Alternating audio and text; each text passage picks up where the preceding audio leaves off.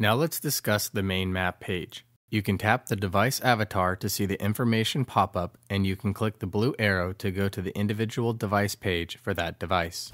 You can also change the map style by tapping the map button in the top left corner. If your location services setting is activated, you should see a blue dot. This is your current location. You can tap the blue dot to see your current address. Now let's discuss the list page. The list page shows you all of your devices in a list format. The list page will also show you some vital information about each device.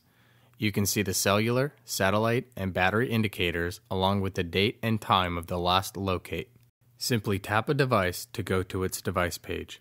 Now let's discuss the individual device page.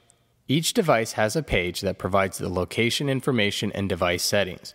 It is the same format for every device, and it is the start of all the device-specific information and changes that you can make. Let's go ahead and talk about what each piece of information means. The top left item will show the distance between you and your locator device as long as your location services are activated on your iOS device. If they are not, you will see GPS off. In order to turn on your location services, go to the settings area on your iOS device. Then tap the on-off toggle switch next to Location Services. You will then see a row of individual apps below that. Go ahead and confirm that the toggle switch next to PocketFinder is on. If it is not, tap the toggle to switch it back to on. The next item is the heading and speed. The next item to the right is the altitude. The far right items are the device indicators. The left indicator displays your cellular signal. The middle indicator shows your satellite signal strength, and the right indicator displays the device's battery life.